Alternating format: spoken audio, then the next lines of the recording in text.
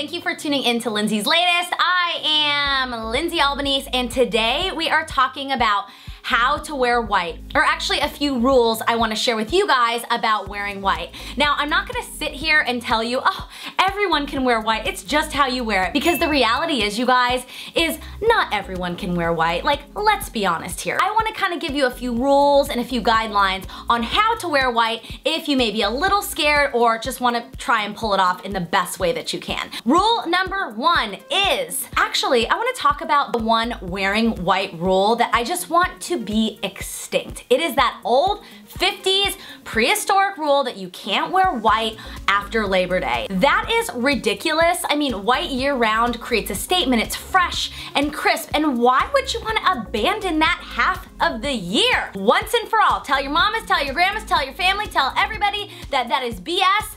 Cheers, and here's to wearing white year-round. So that is the first rule. Another key to wearing white is choosing pieces that have structure in them. What is structure? Well, button-up blouses, blazers, skinny jeans, dresses in thicker fabric, or dresses with structure that kind of are a little, maybe have a stronger waistband, or like I said, have a thicker fabric. For instance, what I'm currently wearing, this has structure. You can see we have the lapel. It's a thicker weight fabric, so that way you're not gonna see any lumps or bumps, because that's the reality of wearing white. It doesn't camouflage really anything, so you have to be careful. When I got married, my white dress was so slinky, I swear you could probably see a freckle on my ass. I'm telling you, I get it. So stick to good fabrics, thicker in weight, and you know, oh, and the underwear test. Check your butt. I have actually done this before when I'm getting ready in a flash and I'm racing out the door and I'm wearing white pants or a white dress, and oh yeah, I have pink underwear on, and I only noticed when I went to the bathroom.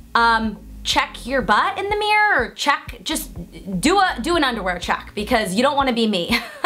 And I'm the style expert, oh yeah. Another thing to kind of keep white very chic and interesting is you don't have to match an all white outfit. You really don't, because what a pain in the butt to try and match your shirt and your blazer and your pants or your skirt all together in the same fabric in that same crisp white color.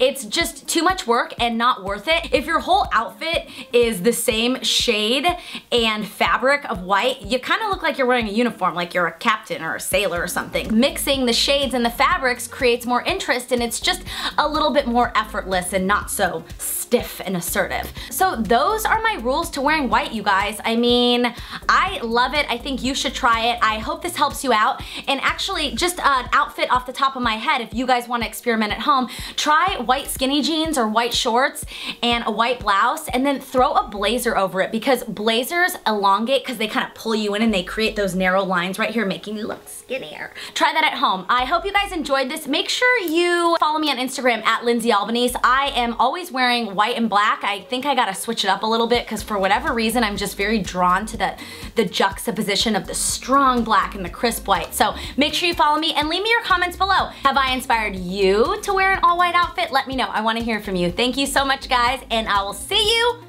next week. Bye.